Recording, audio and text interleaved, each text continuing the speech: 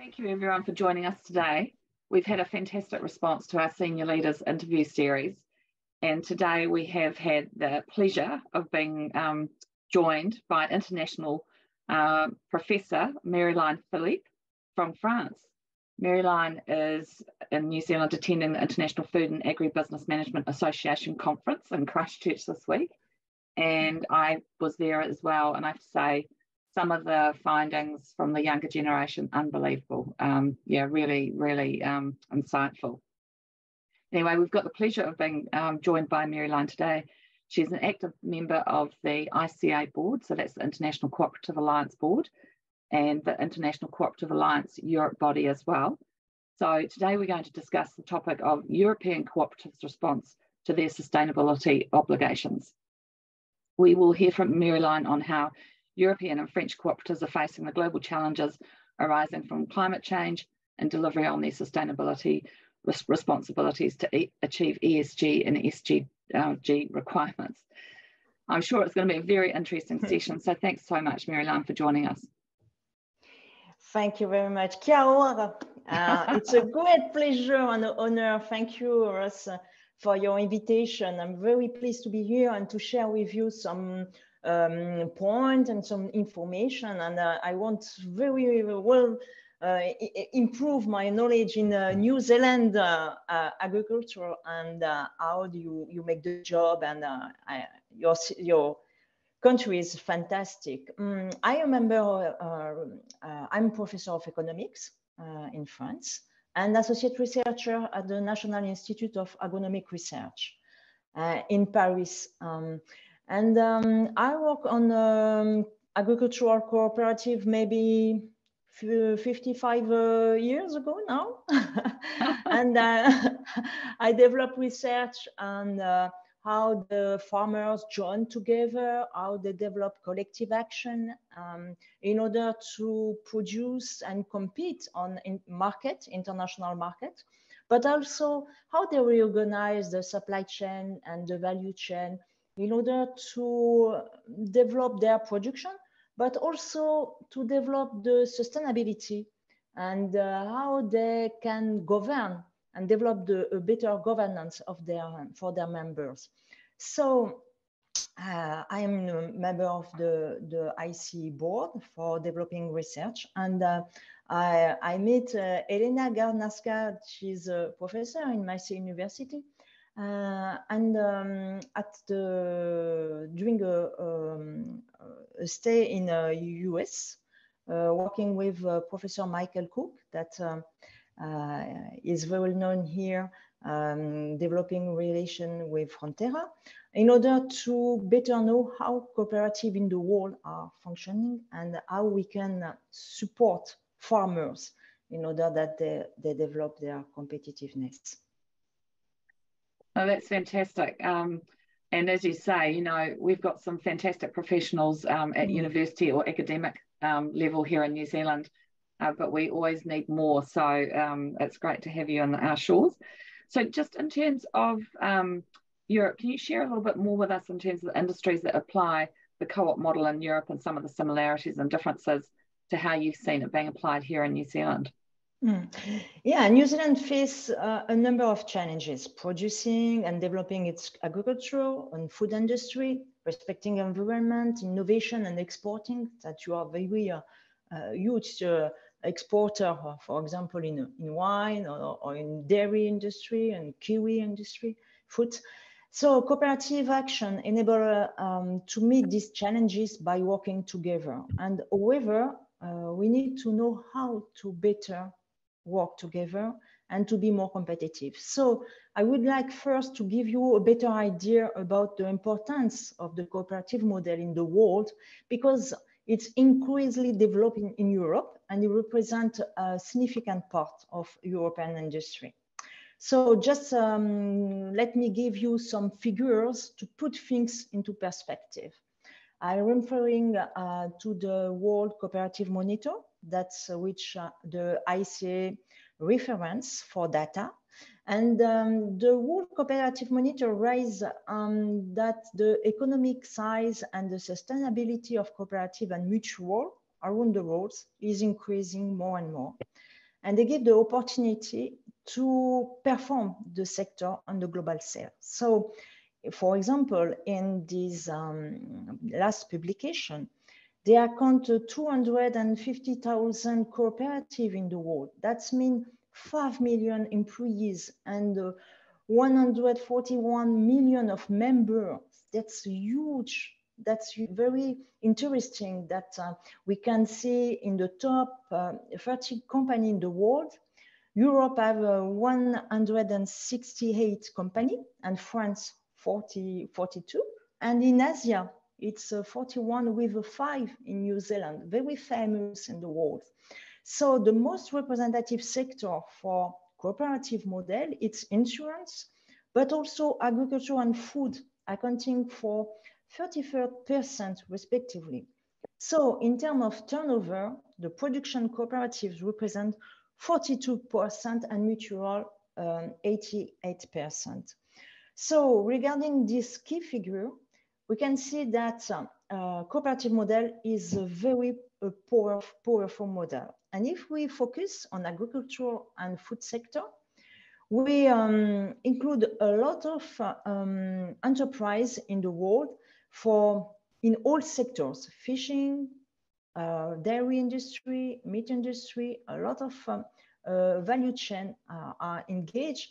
And for example, the Frontera is number 8 in the global monitor top. So in Europe, you have 20 a lot of cooperatives that they are structuring the food chain.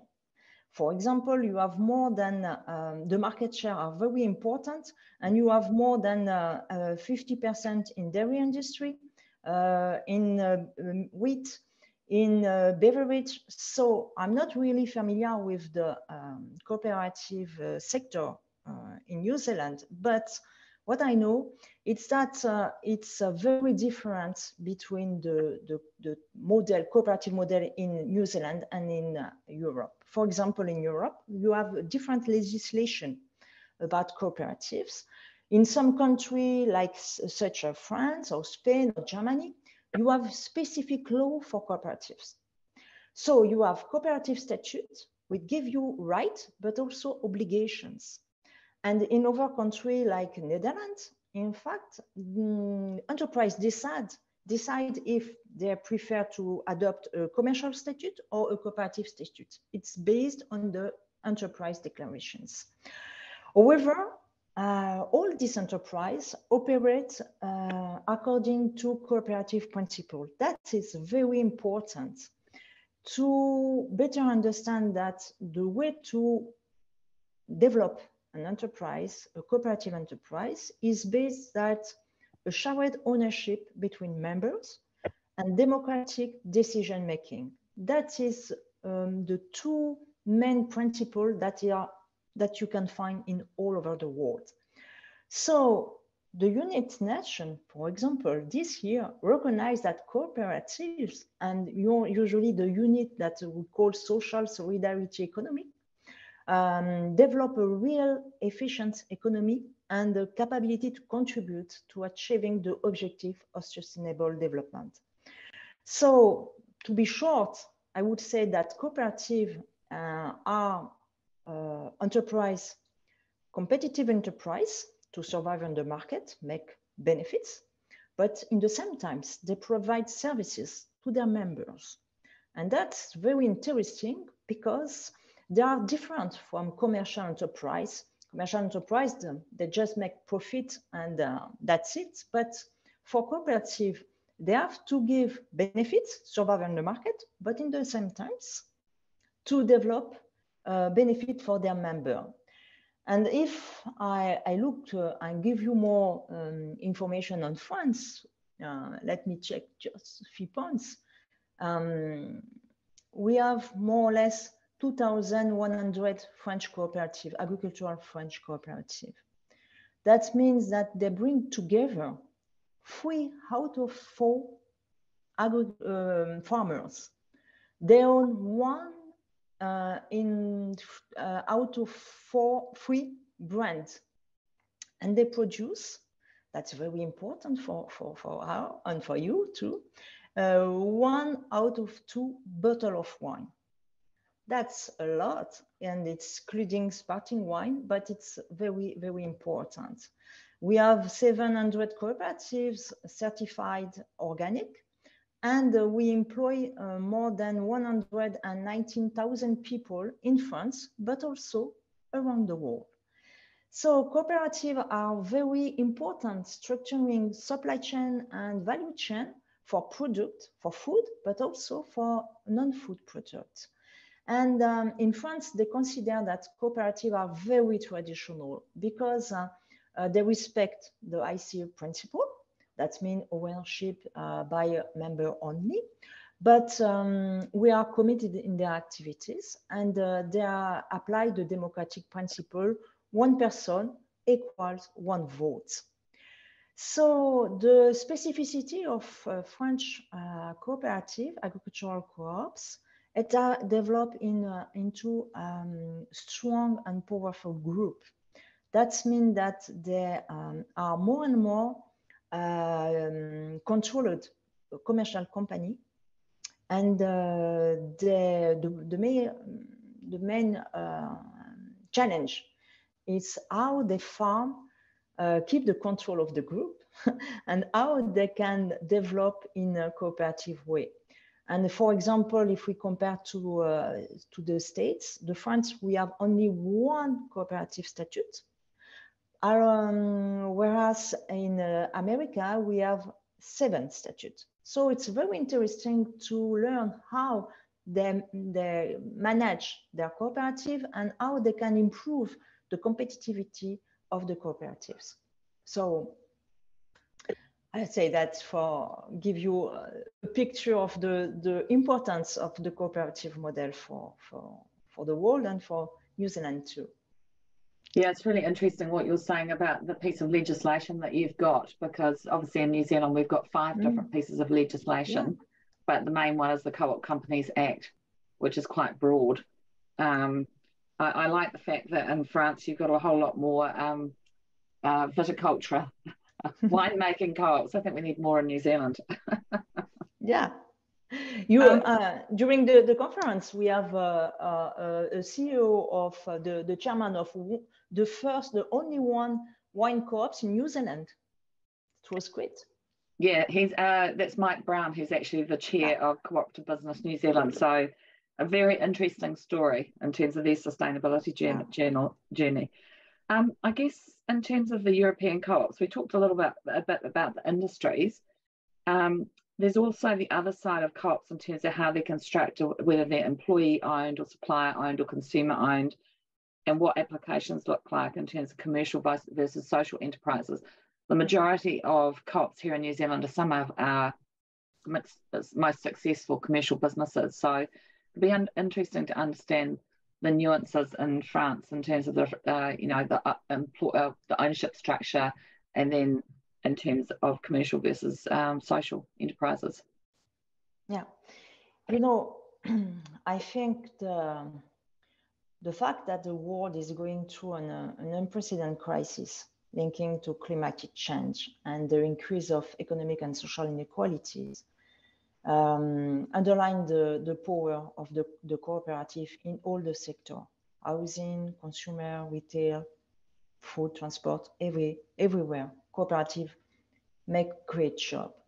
So in France, we have, and in Europe in particular, we have also the Ukraine conflict. Actually, we increase the pressure on the energy sector, for example. So the world is changing, and it needs to change. And so we need solidarity more than ever. And faced with this catastrophic economic, but also environmental and social situation, cooperative and mutual are continuing to develop. That's be sure. And if I give you a broad picture in terms of European strategy, for example, in Europe, we have the European Green Deal that set how to make the Europe first climatic neutral continent by 2015. It's map a new sustainable and inclusive growth strategy to boost economy and to improve people's health and quality of life, care of nature, and leave no one behind.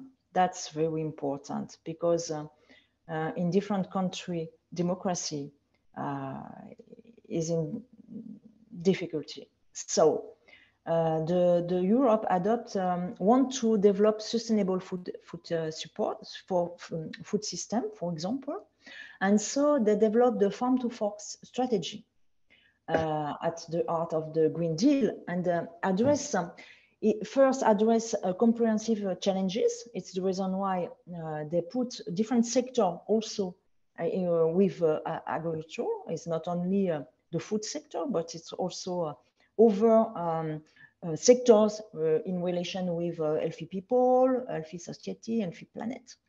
And we develop also the Commission agenda want to achieve the sustainable development goals. And so they think about support the digitalization and the sustainability twin transitions. That means that in fact, they reorganize the way to support enterprise and people. They try to have a complex, holistic approach to help enterprise to achieve the sustainability goals. So for social economy, they develop an action plan in order to create the bridge between different sectors and to support also the enterprise with new funds, new policy, new initiative. And for example, for sustainability, we have global certifications from ISO, environmental and management system, but also we have a lot of initiative to increase the corporate sustainability reporting directive in order to show how cooperative and how enterprise can better achieve and can better do things. So if I give you just an example for cooperative, I can say that in fact they combine that's mean labeling for corporate social responsibility, how enterprise can be more responsible. And so this labeling, it's developed at the European level in order that every company can improve and develop the social responsibility in environment, social, and economic. So it's very important that all these enterprise develop good practices to be more responsible. You can have also a green taxonomy or extra financial reporting. You have a lot of things organized in order to pave the way for the sustainability goals. But you have also the Science-Based Target Initiative for reduce the emission of greenhouse emission. And for example, you have cooperative that decide, they explain how they can reduce the direct impact, indirect impact, and what's by their activity, they develop a community and supply chain more responsible. No, I'm intrigued because here in New Zealand, we've got a farm to plate strategy, which is called Hei Wakanoa. And the whole purpose of that is looking at achieving those sustainable development goals. Yeah. And it's interesting what you're saying in terms of support from government. It tends to be very business driven here, with the government sitting back, which is quite challenging. So, you know, we'd love to see a little bit more investment from the government to support delivery of more of those outcomes. But, you know, it's, as you say, in France and here in New Zealand, co-ops are very powerful, strong, powerful group, and in particular in the agri sector, just being such a main player. So yeah. So in terms of changes you're seeing in the co-op and mutual space in Europe, do you think it's growing or shrinking? I think you said it was growing. Yeah, much. Because in fact, working together, it's the best way in order to achieve these goals, because it's very costly. You need a lot of money, you need a lot of competency, you need to involve the generation. So working together, it's a good way to achieve that, and to support the way to change the supply chain and to reorganize the food sectors. That is very important for all of us. Yeah, and I think we're definitely seeing growth here. I mean, I would get probably 1 or 2 inquiries a week about establishing a co-op to solve a problem. And so to your point about collective thinking, that's the only way we're going to make the change, if we all come together to work together. So yeah, I think the timing's absolutely spot on. So it'd be really good, Maryline, to just gain some insights and lessons into how sustainability can be better implemented here in New Zealand based on what you heard at iPharma. And what are the European co-ops and mutuals' response to their sustainability journey? Have you got any examples on the approach and priority and speed of change? For example, we have a cooperative in sugar beet. They decide to reduce the greenhouse gas emission by 20% by ton of sugar beet, and is energy consumption by 8% by ton. So it's a lot. And so they decided to reorganize the factory and the organization, the supply chain. And they become a leader of decarbonization of these sectors. So they reduce the greenhouse emission by 25% in 2022, in saving 2,060 million tons of CO2 of gas. And so they invest a lot in innovation technology. They encourage the logic of circular economy and biomass production. That means that, in fact, cooperatives have a lever to change the reorganization of the supply chain. And in this way, they can improve the competitiveness economic, but also environmental and sustainability. And so it's very, I think it's very important, because I know that New Zealand was in the numerous trends for that. Cooperative can be a powerful lever for action. And we know also that, for example, you have a very great researcher in New Zealand, like Elena Garnesca, in order to better know the model. Because when you better know the model, you can help the people to do better. You have to training members, but also training employees, and develop support, specific support for cooperatives. Yeah, it's interesting what you're saying about the education space, because I know in New Zealand, we really struggle to get co-op education incorporated into mainstream education in terms of law, accounting, business. And so, which is crazy given they're 18% of New Zealand's GDP by revenue. So we're working really hard with Elena and Professor Nicola Shadbolt to see how do we actually get that into business schools as opposed to just into the agri-science programs.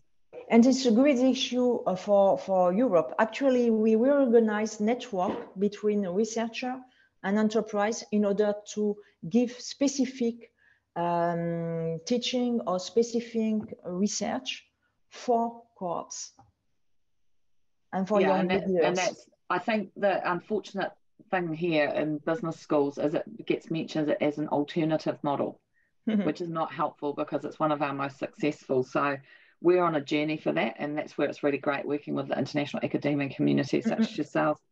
I thought what you said about reorganisation of supply chain is really interesting. And I think that's a really big step change for a lot of these businesses. And it's interesting, going back to Mike Brown with his role with the Marlborough Grapes Growers Co-op, what they've started doing is that they're shipping the wine in the barrels and then bottling and market. Yeah. So they're not having to import the glass to then export it back again. So it's taking that whole step out of the supply chain. So it's a really good example of where we're starting to get there, but it has to be done en masse. So yeah, I really like that. So you mentioned before that the government is getting involved. How is the government supporting the French co-op community? Is there any specific funding or specific regulation that is being put in place? You have to know first that in fact when you are cooperative, agricultural cooperative in France, you don't pay the tax for your activity, because farmers pay the tax, but and the same times the subsidiaries, the law subsidiary, pay the tax, but not the co-ops. And so the government try to support cooperative by this type of exoneration. It's good in one way, because it recognizes the effort and the obligation of cooperative to support farmers. That commercial law don't have this obligation. But in the same times, for example, they are not allowed to have funds or support for innovation. That makes no sense, you know. So the government decided to support farmers in order to have a better price, because actually the supply chain is unbalanced in favor of the retail sectors that push a lot farmers that don't pay very well. And so the law try to rebalance that in favor of the farmers, and so helping cooperatives. Yeah, so here in New Zealand, it's quite interesting because in a similar vein to France, the farmers pay the tax on any profit redistribution, and the co-op only pays tax on any profit that they retain within the business.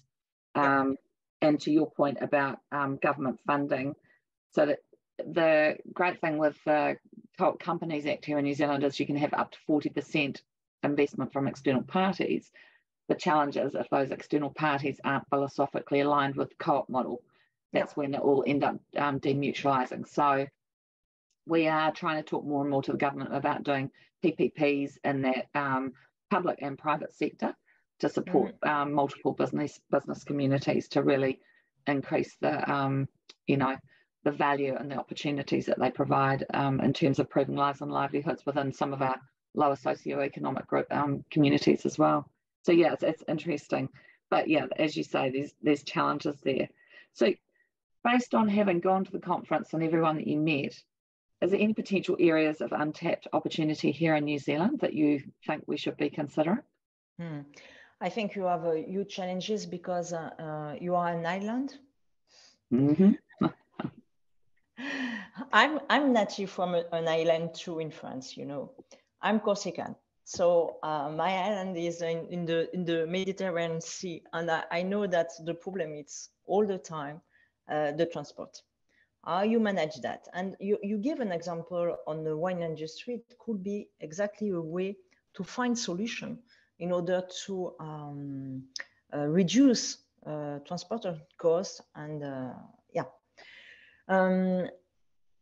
I'm very impressed by your landscape.